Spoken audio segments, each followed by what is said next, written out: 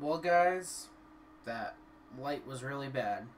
But I think it's time I start talking about the ZRs. And guys, to be fair, I did not come up with this topic. We did recently find out what the ZR pull rates were. They are one of each per case in set GB13 Ultimate Stride. And guys, this is a topic that a lot of card fight channels are talking about. And I think it's a fair topic. I would like to start off, before I continue too much forward, that there's a few YouTubers that have done this really well already. I'm just sort of doing it to reiterate because maybe you don't watch all of them. But if you don't know, right here, right there, I'm looking at the camera and it's confusing me. But right there, right now, Different Fight did a video. His link will be in the description. He talks about how this will affect the game, and it's really good. I do want to start off by thanking you all. We're up at 148 subscribers. That's really good to me because that means my channel is starting to move forward. The last live stream we did has 92 views, and the video I just posted, just in case you don't know, because it is coming out on Saturday in the morning.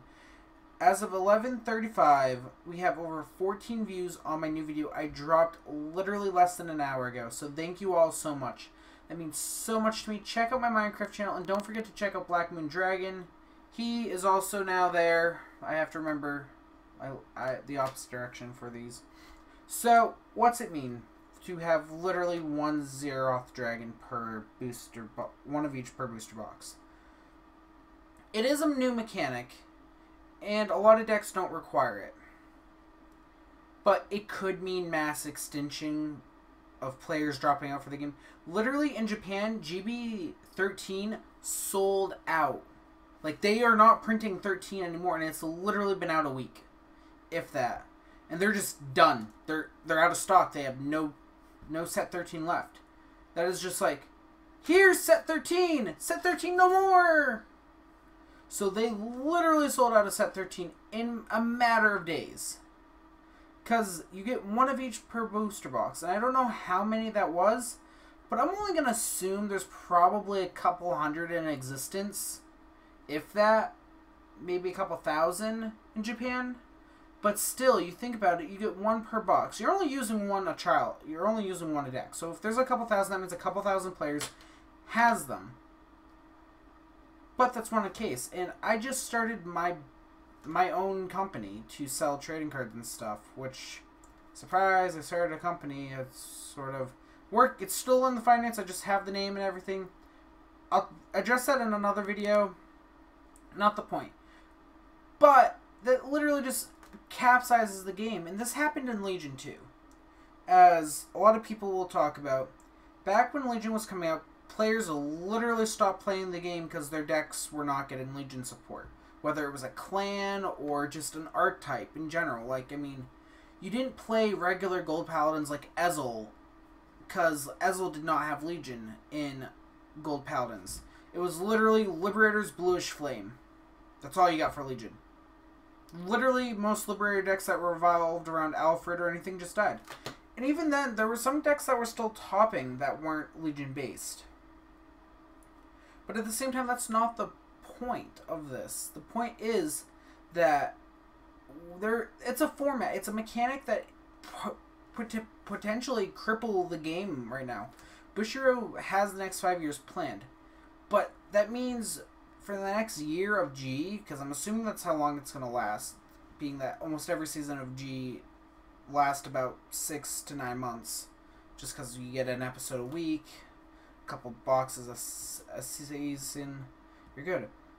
But then what's that mean for the next year of players? We're going to see a dramatic dip in people.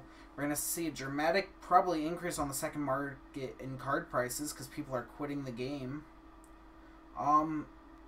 But yeah, I mean, people are going to probably stop playing for a while until G's over with, because this is the last season of G, so I'm hoping that it has like a solid 30 episode run and then just wraps itself up and calls it good. Which we're on episode 7 now, so I could see it potentially being done by this summer. And having our next Legend deck out. Hopefully it'll be something like Gear Chronicle. Now, I say that, and I hate Gear Chronicle because it gets so much support, but a Legend deck would be good, and I will cover that in a future video coming out later this week. I promise. Sorry there was no live stream again this weekend. I've just been super busy with other things and working on my own health.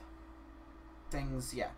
So, back to the point. Is 1 Zeroth Dragon a set? And it's going to affect the game. I can't even lie about it. It is going to heavily affect how the game works. But again, it's still a mechanic. Decks that don't use GB all that often will benefit from it. But there's a lot of decks out there that require GB. So if you don't win on your Zeroth Dragon turn, you're done. But like I said, this is just something sort of I wanted to get behind. Again, go check out, who's it called? Sorry, I had a weird crick in my neck. Different Fight. He does a really fantastic job on these types of things, and he really deserves the praise I'm giving him. He's a fantastic YouTuber, and I hope one day to climb up to his status, or even Black Moon Dragon's status.